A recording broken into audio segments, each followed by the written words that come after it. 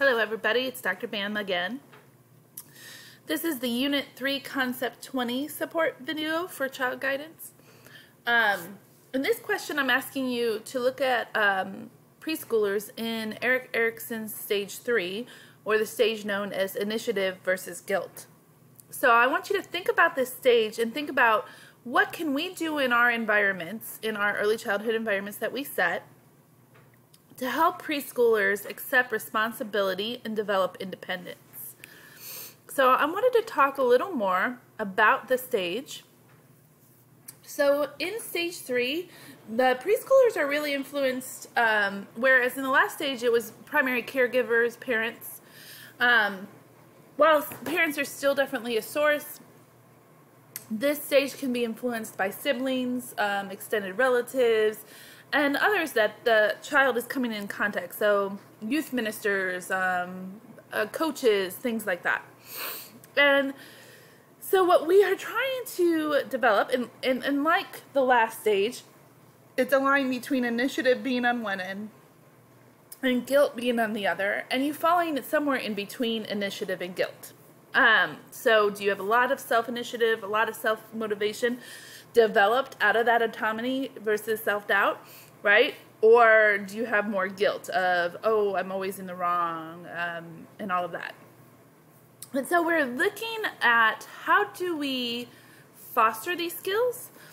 We need to foster initiative, we need to reinforce letting the child have the freedom to choose, having the ability to play, encouraging the use of imagination, so limiting things that are not interactive and maybe stifle that imagination, asking them questions and creating curiosity and creativity, and getting them to really construct and build and all of that.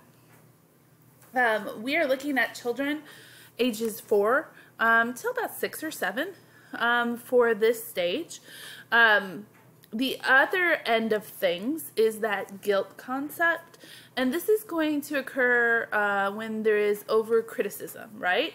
So the child attempts to fold a towel, and they fold it, but it's all, cattywampus. It's not a perfect, nice little square.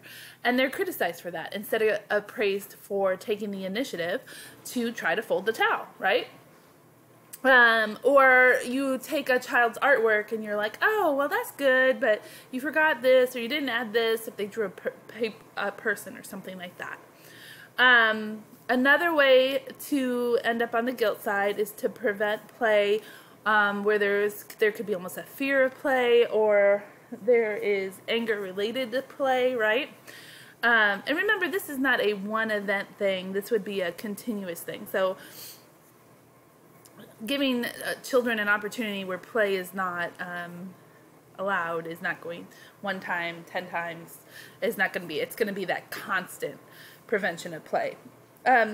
So, thinking about teaching environments, when we're constantly saying, okay, because you did this, we're not going to allow you to run outside and have that free outdoor play, or we're not going to, instead of doing that, we're going to sit at our desks and work on this worksheet, or read a book, right? Just sit there and look through the pages of a book if they can't read. That would be that prevention of play, that technique that may be leading to creating that guilt feeling within a child, or having that child resolve more towards the guilt side of things. Discouraging questions. Why are you asking so many questions? Don't ask me questions. Don't, that is because this is their period of curiosity, right? The 4-year-olds who are always like, why is the sky blue? Why does grass grow? Why does this happen, right? So why do we not want children to come on the side of guilt? If they do land in resolving that crisis, right? This is Erikson's theory, is that they have to resolve the crisis, and that's where they'll land on the line. If they land more towards the guilt side, they may always question themselves, or say, do I do something wrong? Am I being wrong? Am I not doing this correctly? They may not have that want to go out and explore and find and do and challenge themselves to try new things and all of that type of stuff. So we do need to have a balance of it.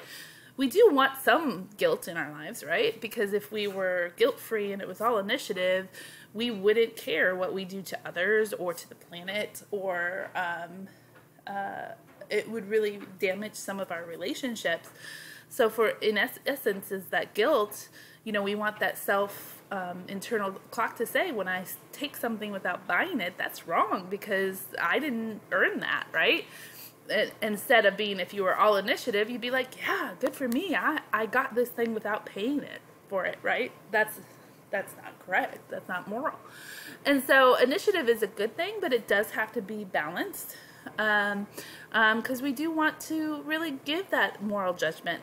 And I will tell you that kids in this stage are all about morality, about right and wrong, and they will be very black and white in their morality developmentally. So let me know if you have any questions, and I look forward to seeing your answers.